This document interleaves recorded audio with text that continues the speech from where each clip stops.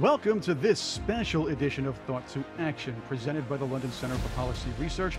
This is the first in a series where we discuss the threat Communist China and the CCP pose to its neighbors, the US, the West, and the rest of the world. Please feel free to comment on this video. We'd like to hear what you think. Also, subscribe to our channel and hit that bell. You can also see what we're up to on the website, londoncenter.org. And of course, please share this video and spread the word. Share it with your friends, colleagues, and on all your social media. I'm Chris Cordani. I'm in the host chair for today. Our panel will be looking into the immediate threat that Communist China poses to nearby island nations Hong Kong and Taiwan. Today we have the London Center for Policy Research President, Lieutenant Colonel retired Tony Shaffer, London Center Distinguished Fellow Navy Captain retired Pete O'Brien and Claidia Rosett, Foreign Policy Fellow at the Independent Women's Forum and Fellow at the Hudson Institute. Thank you for joining us. China has come down hard on Hong Kong after several citizen protests and consistently laid claim to Taiwan, to the point where a professional wrestler whined an apology for referring to the latter as its own nation. Combined with what is perceived as weaker Western leadership, the threat China mounts to Taiwan and Hong Kong is mounting. So let's start here and discuss exactly how much of a threat China is to these island nations. Tony, let's start off with you. So I think the fundamental requirement for the Chinese issue is understanding where China is coming from. China is no longer so much a communist nation, but a nationalistic nation. And what I mean by that is that China has, for decades, made it very clear that it's desiring, its objectives are to continue to increase its influence through the Pacific Rim. And we did a red team review on behalf of a major corporation a few years ago in the former think tank I was at. And the conclusion we reached is China is going to continue to expand out to its logical conclusion, which is their boundaries of their old dynasties. They think that their law is older than ours. They think that their society is older than ours. What gives us the right to tell them what their boundaries are going to be? And therefore, if you examine this through that lens, what they're doing makes great sense. Regarding the current tactics and where they're going, again, this is something we've not been ignorant of since the 1990s. Distinguished Fellow Pete O'Brien and I have both been planners against China militarily, and we recognized then that the trends of China moving in the expansionist direction, using both soft power and building up its military, was a trend that they were not going to back off. And when you look at their society and the way they look at time, they are well within their schedule. We see things in 2 and 3 and 4 year cycles. They see things in chunks of generations. So I think we need to attenuate our view of them to properly understand what their actions are. I would argue politicians in the West have yet to do that. I agree with all of this, and I would add that I think China is even more ambitious than that these days.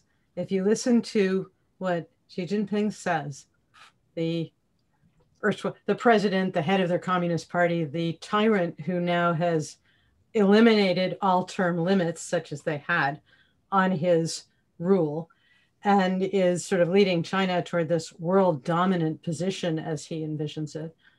The goal is to run the world, basically. That's the Belt and Road, which extends into Europe, to Latin America, that's what you see in their diplomatic efforts.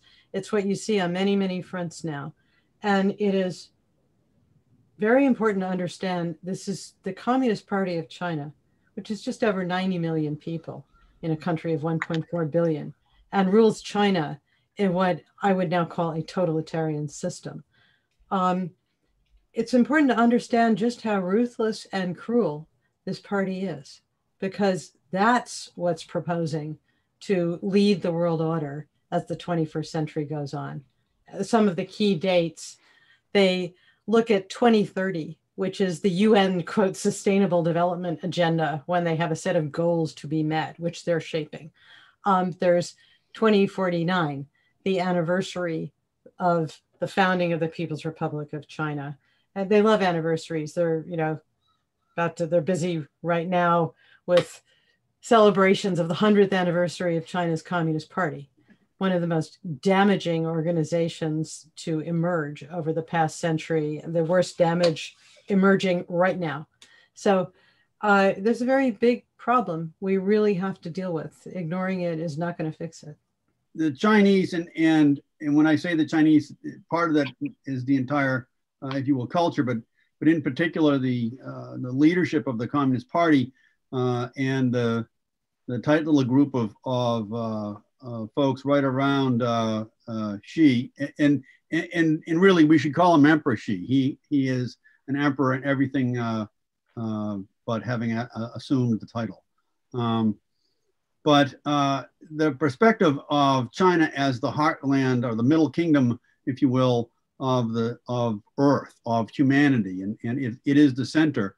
I think is something. It's a good image to stick in your head. There is a very real perspective I've seen reading various Chinese authors and folks from experts like Claudia, is that they do view themselves as the rightful centers of civilization. But I'd also that you should lay on top of that a few thoughts, theses, if you will, that have developed over the last 150 years. I would throw out Mackinder's heartland theory. Doesn't matter whether it's right or wrong. I think it's fair to say that the folks at the center of the Communist Party in Beijing think it's right. That controlling, if you will, Asia or the heartland of Asia is essential to controlling all of Asia and by extension, to follow the theory, the whole planet. And if you then go look at Mahan's thesis in The Problem of Asia, which actually predated Mackinder by about a year. Mahan's thesis on the heartland of Asia is that the country that controls the ends of Asia, and he defined the ends as the Suez Canal on one end and Singapore on the other, can essentially put a stranglehold on Asia. And if you look at the maritime strategy of the Chinese right now, they are endeavoring to execute Mahan's plan. So you kind of put all these little pieces together, kind of look at everything that they're doing, and then you add on top of it that there is no sense of what we in the West view as morals, putting any kind of governance or governor on the Chinese Communist Party. And that's your starting gate, and they're off, and they intend to execute. So as we look forward here, we can expect that they're going to keep doing that, and you can throw in that one final coin. Xi wants it done on his watch. He wants to be the man. He wants to be the guy that did the whole thing. He wants to be the guy that brought Taiwan home after what, I don't know, 80 years by now, right? That's World War II. 70, 80 years, yeah. Let's get into this, though. We cannot have a discussion about this and the aggression towards Taiwan and Hong Kong without mentioning the cruelty of the Chinese Communist Party, especially as shown in recent events in Hong Kong. We have to also add the plans President Xi undoubtedly has for achieving his goals and the rationale for his, for lack of a better term, methods. Let's talk about this, and let's go with Claudia on this first. Yeah, if I might say a personal word, I love Hong Kong. I have loved that city since I saw it when I was growing up. I went there, worked there for the Wall Street Journal from 1986 to 1993 under British colonial rule, and then went back every chance I could get, including 2 years ago, to cover their protests. And what happened there was immensely important because in the 21st century, I cannot think of a more clarion, articulate call for freedom than what we heard coming out of Hong Kong 2 years ago. They really understood it. Whatever is going on with woke America, Hong Kong was this little place of 7.5 million people, where this culture, without great big grants and aid programs, had developed that really understood democracy and freedom and why it mattered. And they said so, and they really put their necks on the line. And some of them are now paying a terrible price.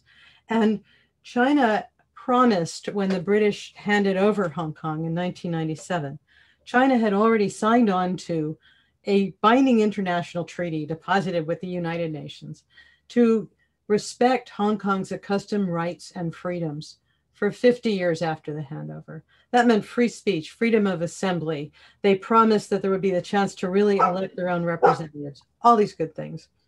And what they began then, China then began eroding that. The Communist Party does not coexist happily, easily, or long with any kind of freedom. It was not a surprise, but the way it played out has been monstrous. And Hong Kong, at the point where all these things were being compromised with this creepy, sneaky law that was going to allow extradition to China 2 years ago, proposed by the ghastly chief executive installed by Xi Jinping in 2017, Hong Kong rose up and said, no, we want what we were promised. We want the rights that, in fact, whether or not they were promised them, are the rights of all mankind. It was incredibly heroic. And then China sort of let them come, took down names, made lists, and is now just destroying all that. The coronavirus pandemic, which came from China, became the pretext for shutting off Hong Kong from the world. As of a year ago, March, non-residents simply couldn't fly in there unless with special dispensation. This was the world crossroads of Asia, the busy, amazing hub for generations. And suddenly you couldn't even get in. And what they've done now, the big news that you probably saw in recent days, is one of Hong Kong's many amazing voices for freedom, for democracy, was a man named Jimmy Lai, who came as a boy, smuggled aboard a fishing boat from China to Hong Kong with nothing, made his fortune, founded Giordano's Clothing, and then translated his fortune into publishing a newspaper, Apple Daily, which was an amazing voice for freedom and a rather wonderful tabloid coverage of human affairs as well. It provided gossip you didn't always get elsewhere. But he was one of the most eloquent out there voices saying China needs to honor its promises to Hong Kong. We need freedom. We need democracy. We need all these things. Well, they arrested him as the whole coronavirus cover went on. He's been in prison since December. He's now serving sentences for the crime of having taken part in an illegal assembly, a demonstration. I was at that one of the things. I was at that demonstration. It was entirely peaceful. People brought their children, but it was illegal in today's Hong Kong. And China just shut down his newspaper, which is a horrendous thing. That was something you could find all over Hong Kong, Apple Daily. And they did it by freezing the bank accounts. And now I just want to get to the cruelty. They did it after all this horrible in-your-face refusal to compromise, to negotiate, to do anything for the people in Hong Kong who were risking so much, just saying, keep your promises. And what's now happened is Apple Daily was shut down by having its bank accounts frozen. They couldn't pay for anything. They had to shut down. They did that last Thursday.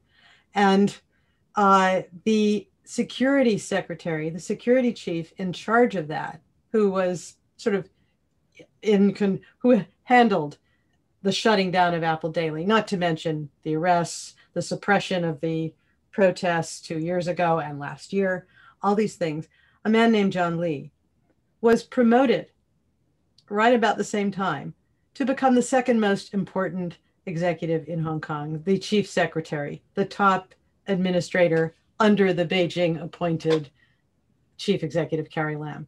Of course, he had to be approved by Bejing. This was something where Americans probably won't be noticing this. I mean, who's John Lee?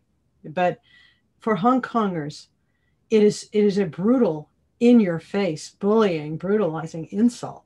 It takes the man who has crushed their freedoms, stripped them away with this horrible national security laws, Orwellian stuff, and it makes him the top. In fact, while Carrie Lam, the chief executive, is on her way to Beijing to celebrate the 100th anniversary of the Communist Party, John Lee, who engineered the shutdown of Apple Daily, is now the acting chief executive in Hong Kong.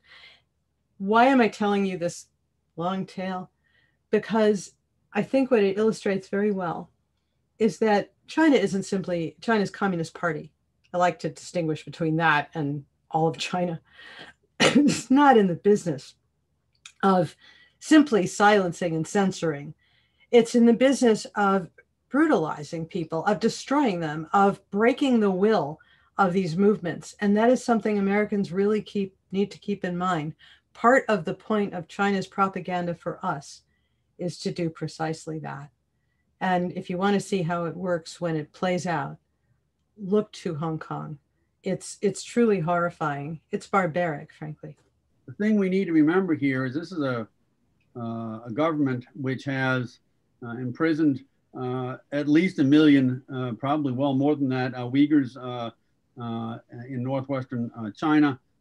They engage in harvesting human organs, and you're told to volunteer, as it were, to the tune of tens of thousands of organs a year.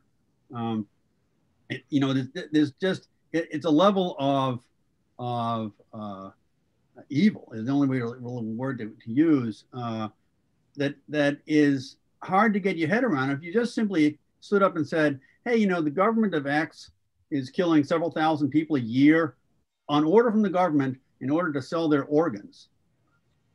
It's too fantastic a tale to even make a movie of the week with. But the fact of the matter is the Chinese government is doing that. President Xi's government is doing that. And it should make the entire world recoil. But that's who we're dealing with. We're sitting on our hands, not responding or preparing properly. A loose metaphor, I look at Hong Kong as Berlin in the Soviet-US standoff in many ways, by the fact that Berlin was the canary in the coal mine of what was coming. And we have, I think, recognized the importance of Hong Kong and the lack of Western resolve to defend democratic principles. The British especially, I'm disappointed the British were so naive or reticent, not sufficiently reticent to recognize the dangers that China posed to the democratic processes of Hong Kong. And one of the things that Pete and I have advised the last administration to include several high-ranking officials, very high-ranking officials, is the need to come up with a grand strategy which accounted for China's continued wrongdoing and aggression at the tactical level, down to what Claudia is talking about, up to the strategic level and major alliances we must be forming. And I would argue that one of the things that we must do is actually examine the region for natural allies. India is the largest competitor, and by the way, a democracy, which we should be heavily working with. Our old adversary, Vietnam, is another country that is a natural ally. The Australians, the Japanese, the South Koreans, these are all nations which hold dear the principles we do regarding free trade, free ideologies, free discussion. And these are the things that we should be building right now, a coalition, a NATO-type coalition to prepare for the inevitable conflict which we see coming with China. And at the same time, we have to be much more active and aggressive to counter what they're doing to Hong Kong. I never thought I would see the day where the United States would essentially turn a blind eye in the form of Joe Biden and the current administration to ignoring completely the slave labor, the brutality that's being perpetrated by the Chinese government, by the Communist Party. And remember, I hate to mix my metaphors here, but you had in Germany, Nazi Germany, a nation which used a military force as well as an armed political force. You had the Waffen-SS and the Wehrmacht.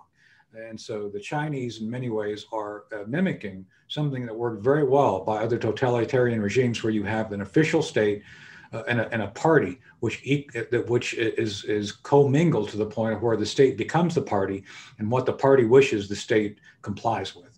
And so this is what we're faced with at this point in time. We cannot ignore this by the fact if we continue to ignore it, our interests and the interests of our allies will fail within the next 20 years.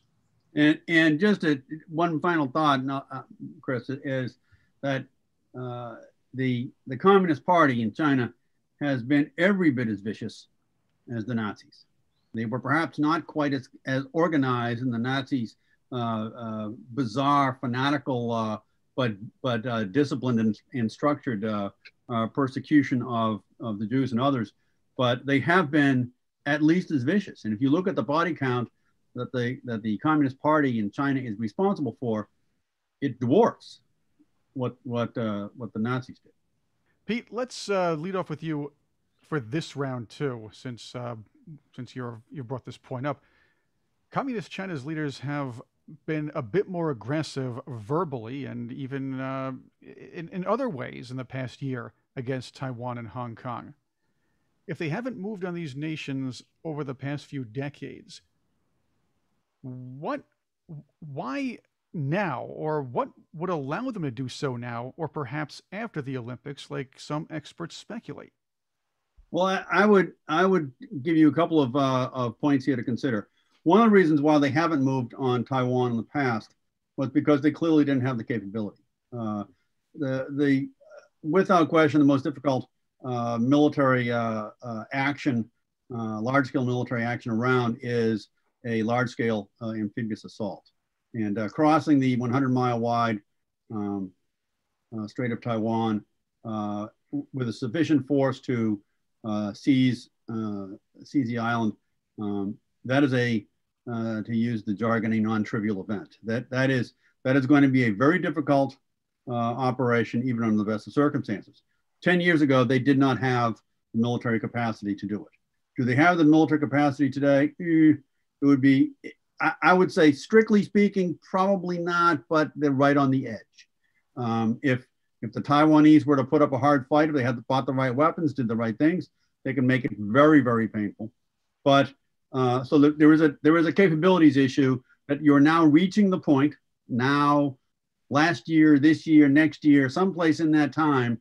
I would submit that the professional officers in Beijing, someplace in there in that time frame, either have said or are now about to say, we can probably execute the plan.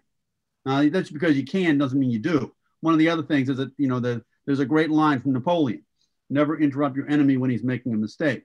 The West has been making a whole series of them in the last several months. If I were advising Xi at this point, the autonomic response would be, "Hey, boss, don't do anything. Let them get more confused." So as long as we continue to stutter step and not quite sure what we're doing and don't have a clear response, geez, let that continue while we, I'm speaking as if I'm in Beijing, while we continue to prep. And so you get yourself into a situation where your relative strengths keep improving on your side. And then at a certain point, perhaps after the Olympics, a la Putin in Crimea, then you can go. One of the things that we have not done well, as I met, we don't have a grand strategy, nor do we have a grand information operations concept that we should feel. One of the things that I've learned from studying China is they have huge vulnerabilities, which we tend to not highlight, but I think we should, especially regarding what we could do to cause damage. Could the PRC invade Taiwan? Absolutely. But I think what we've not done well is actually remind the Chinese of the price they're going to pay. Taiwan would make them pay a price, no doubt. But one of the things I learned from a number of things I've done is they have huge vulnerabilities. Say that the People's Republic of China, first is fuel, oil. Their economy consumes a great deal of Middle East oil. And the moment that is jeopardized, I think they would have to think twice about what they can do. Remember, the modern military, to include theirs, requires a great deal of petroleum to be able to function. And for moving across into Taiwan, that would require a great deal of resources. They need to be reminded of that. Secondly, their own country, their own population needs protein, and they need water, potable water. The Chinese government spends a great deal of money on maintaining and expanding resources to keep their population fed and population drinking potable water. Any degradation of this could cause huge internal problems, which I'm not against creating should the circumstance dictate. So I think we need to be a little bit more bellicose, to be honest with you, with our audience, regarding what the consequences would be of Chinese bad behavior. And not even to mention our allies, the Indians and others coming in to help make this a more credible, I don't want to say threat, I want to say a credible response to any Chinese aggression. We made it very clear during the Cold War what the consequences would be to the Soviets of any aggression. And there was a number of proxy wars which resulted in our following through and making sure the Soviets understood that. I don't think we've done a good job of the Chinese. And let's face it, based on history, any aggressor who is not challenged will continue to be an aggressor, and any appeasement would only fuel more quickly their appetite for aggression. And I think that's something we must act on immediately. It is important in understanding this whole scene to take into account what we call China's rise and what that actually has meant and what we need to do. Pete was talking earlier about how the Navy is so important for China.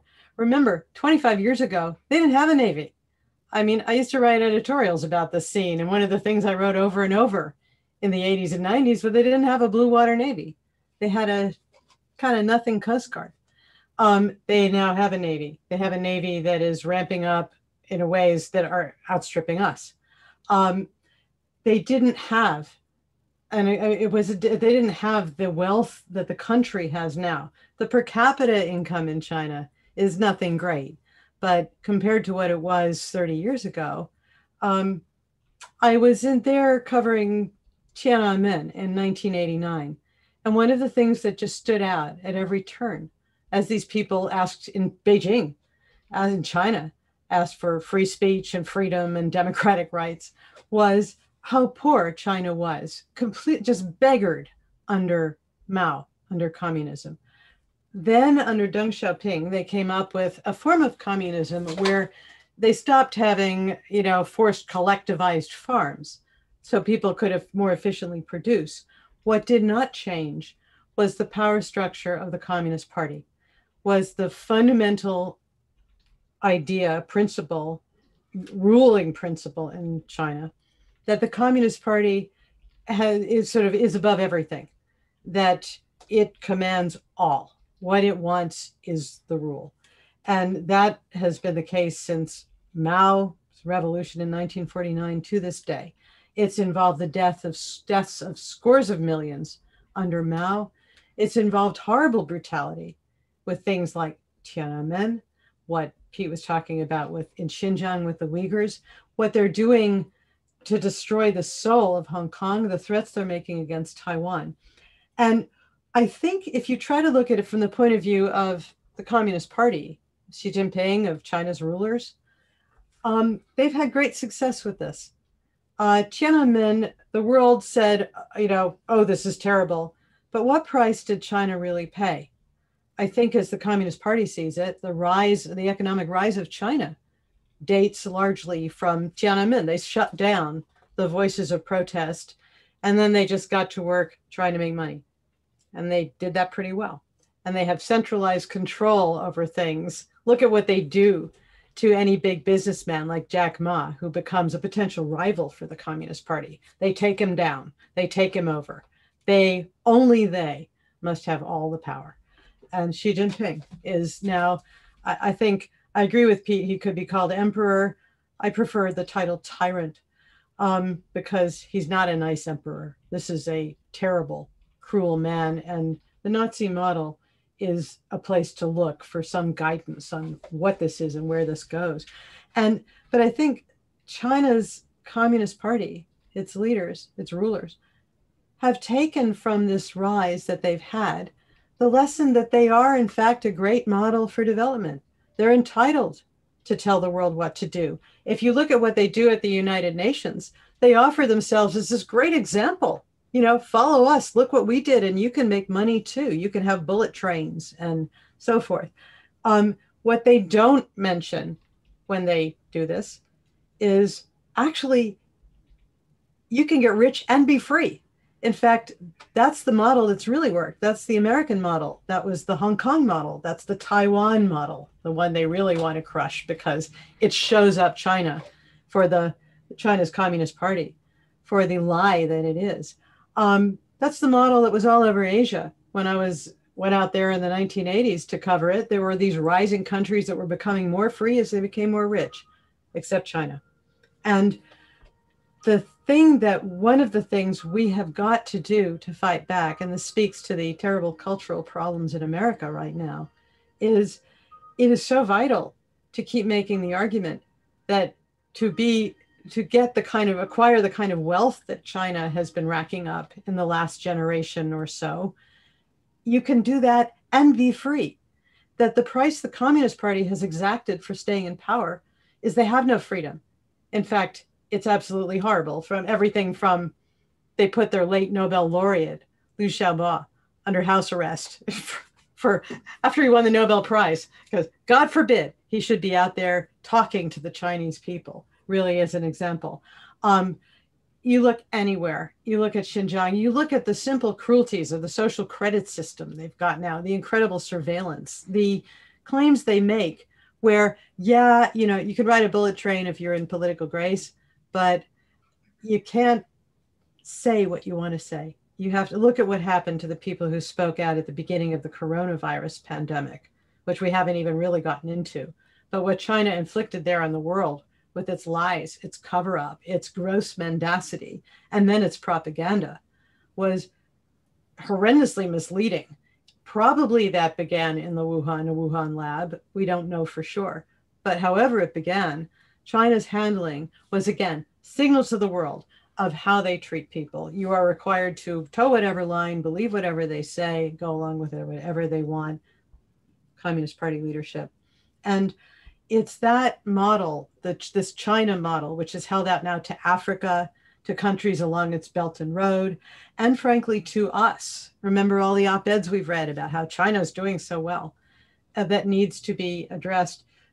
To wrap this up in a nutshell, the Chinese Communist Party, in celebrating its 100th anniversary, where it should be mourning the scores of millions who died under its rule, in celebrating its anniversary, will make no mention of something we need to keep in mind, and that is, okay, China has a lot more money than it did 30 years ago. But as far as human freedoms, rights, respect for the human soul, individual dignity, all these things that are quite compatible with getting wealthy, China is one of the most destitute nations on earth. So it's fine. If I could jump in under that, the economic issue for just a very quick second regarding the parallels of Nazi Germany. I do recommend people study Nazi Germany from 1933 to 1940 by the very fact that the Nazi regime, the socialists, the National Socialists, did indeed involve themselves in crony capitalism. It wasn't that there was no capitalism. The capitalism was tightly controlled by the Central Party. Hitler himself and his inner circle were able to manage things like Krupp's and other large companies. 13 major companies became subordinated to either the party by the fact that the leaders of those corporations reported to leadership or were replaced by party leadership by party loyalists. So much like China, where corporations exist, if you are not subordinating yourself voluntarily to the party, you will be subordinated, as Claudia points out. You will not be bigger than the state. The state will come after you. So I think we need to recognize that this is not an appropriate free market enterprise. This is essentially a large racket that's designed to enrich the state of the Chinese nation and its party, not the people. And the people, like in Germany, Hitler made a number of grand promises. The Volkswagen, everybody's going to be driving cars and have all these great highways. Never happened. All the money that was paid in went away. And I see the same thing here with the Chinese people putting their sweat equity into these corporate enterprises, which simply benefit the state. And I fault U.S. corporations, Nike, Apple, and all these other corporations who benefit from Chinese slave labor and prison labor and could care less. And the fact that these U.S. corporations enrich China and ignore the fact that Chinese people are suffering at the hands of the government is appalling, and something else we do not do well in our own culture by calling out these large corporations for enriching the Chinese Communist Party and ignoring what we as Americans would not accept otherwise. If I can dogpile here again, add in a couple of major facets of U.S. society, professional sports and Hollywood, and both are kowtowing, to use a Chinese phrase, kowtowing to Beijing, and there's this horrible but so glaring a similarity between the current situation and what happened in Germany. If you remember, those who will recall that the 1936 Summer Olympics in Berlin, for the first time, the 1932 Olympics was not a grand spectacle. The 1936 Olympics was turned into a grand spectacle because Goebbels and his good friend Leni Riefenstahl put on a show and turned the 1936 Olympics into this global extravaganza in order to stroke Adolf Hitler, and Hitler loved it. And since then, nations have used the Olympics to blow their own horn, and frankly, no one has done it quite as well as has the Chinese. Just what was it 8 years ago? Whatever. 2008. 2008. Take a look at that extravaganza. That was the same scale of effort as you saw in 1936, and we're letting them do it again. We're letting them essentially dictate the parameters of movies being made in Hollywood. We're letting them dictate certain things going on in professional sports. We're being manipulated. We're talking about China's threat to Hong Kong and Taiwan this episode of Thought to Action. But Japan also sees China as a threat to its national security. What will it take for the nation and its allies, including the U.S., to protect it? If you take a look at some of the southern islands, the islands that run on a string south out of Japan, arc down towards Taiwan, the Senkakus, it will be very difficult for the Japanese alone to secure those islands if the Chinese were to decide that they're going to occupy them. Some of them are tiny little islands, but there has been this contest of words over who controls them. And if the Chinese really wanted them, they have a bigger navy. They have a much bigger navy, and they have a lot more people, a lot more assets. They certainly could seize some of those islands. Could the Japanese make it painful? Yeah, sure they could. Could the United States join in and then make it painful? Sure they could. I think the problem here, though, gets back to a much more fundamental issue, and that is clarity in Washington as to what our real overarching grand strategy, our overarching goals are, and just exactly what we're willing to do to ensure that our view of what the Western Pacific looks like should come through, and that the Chinese view is defeated. That is a requirement that's some thinking that needs to take place in Washington, inside the Pentagon, and in the White House, and they need to do some serious thinking about it. I mean, these are complex problems, and they could escalate out of control very quickly. And I think we need to hope that there's a whole lot more thinking going on about this kind of thing in the Pentagon. Yeah, so I could jump in very quickly. I can summarize this by essentially saying we need a NATO for the region, where the equities of all of our allies are examined and put into a comprehensive treaty, by the fact that I think others besides us recognize the aggression of the Chinese is going to be a problem. I mentioned earlier, the Chinese have a great need for protein. One of the areas that's already being challenged is the fishing fleet going out. There's a great competition for fish.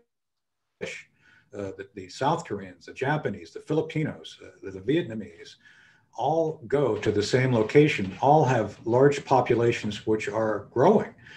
China recognizes this. So it's time that we recognize there's going to be a conflict, if nothing else, based on resources. Again, India and economic competition. Another area that we need to recognize that we don't have to be involved in, but we have to understand. And then if we see benefit of being able to help one side or the other, in this case, the Indians, we ought to do that. But I think this is where we need to have much more serious discussions about how we proceed. Pete and I are big fans of what was called during the between war years, the rainbow plans.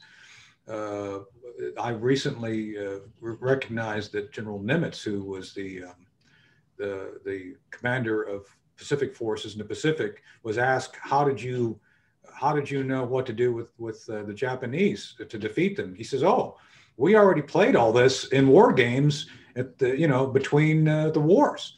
I just basically knew what to do based on a series of games I played in the late 20s, early 30s. So we're not doing that. We're not actually going through and trying to be deliberate in our thinking of how to deal with this sort of thing. So I think we have to be much more aggressive in our own understanding and trying to game this with our allies of how to manage the Chinese aggression, which is inevitable at this point. Well, let's hope that that new plan is better than what CETO was. That didn't quite work out so well now, did it? Claudia? Yeah, well, what I think you're both saying, and the way I put it in quite simple terms is, we need wisdom and backbone, and neither of those is richly in evidence at the moment. And there are a number of things that have sort of slid by in recent years that I think historians will look back on as quite important. Correct me if I'm wrong in hyperbole here, but Vladimir Putin's annexation of Crimea was the first big turf grab since the end of the Cold War. It broke the rules of that international order that said you do not grab your neighbor's territory. That was just this wholesale grab. And while the US administration under Obama huffed and puffed, Russia still has Crimea. They got away with it completely. In fact, he got away with it, especially because in the great zeal by President Obama to pursue an Iran nuclear deal, they needed Russia at the table. They need China at the table for that horrible deal. They shouldn't have it. It's good we were pulled. It's good President Trump pulled us out of it, trying to get us back into it, gets us into all sorts of compromising positions, including with China. So Crimea. And then what just happened in Hong Kong. It's easy to think, well, it's Hong Kong, it's a city, it was China's turf to begin with. Britain gave it back to them with, there were promises, but no. The important thing to understand about what's just happened in Hong Kong. This is the first real takedown of a mature, democratic, free society. I mean, the society is, even if the institutions in Hong Kong were not, since World War II. I mean, or at the very least, since the Cold War really touched off with the Soviet Union. That is a major precedent. It's not just Hong Kong. It's China saying in your face to the world, we can do this and we'll get away with it. And the penalties have been largely aimed at Hong Kong's administration. I don't mind that. I think there are a lot of really disgusting people in that administration. They've done bad things, but that's not where the penalty needs to fall. This all comes from Beijing. It's all China. And when China threatens Taiwan and bit by bit starts to increase its incursions into Taiwan's airspace, is building up a military that's clearly aiming to be capable, as Pete said, of executing the invasion if they want to. We sit there and we watch, and it's awfully 1930s. Behind me, you'll see a attractively blue-covered set of books. I'm not a naval expert. I made my career as a journalist. Okay, that's not a thing to boast about today, but that's Samuel Eliot Morrison's naval history of World War II. And one of the lines that he puts in an epigraph in those books that I find incredibly a warning and very compelling. He writes about the tendency, he quotes Sophocles, to think, quote, it cannot happen here. The lesson of history is, oh, yes, it can. And that's what we need, the wisdom, the vision, the will to look up from all the quarrels that are now going on in the American streets, the nonsense that's going on in Washington, all that domestic infighting, and look at the real danger, because it's not the climate of the earth that's always been there.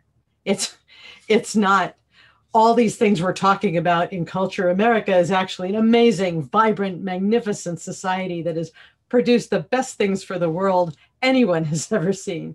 It's that we see the real danger rising and we look away and we think it'll be all right. No, we need to really focus. What Tony suggested, what Pete's talking about, we have to stop this the way we wished later we had stopped the rise of Nazi Germany. That's my word on that. Claudia, thank you for joining us on Thought to Action with Pete and Tony. Yeah. And thank all of you for listening and viewing, whichever one you're doing, for this special edition of Thought to Action presented by the London Center for Policy Research, our first in a series where we address the threat Communist China and the CCP pose to its neighbors, the U.S., the rest of the world, and of course, please feel free to comment on this video.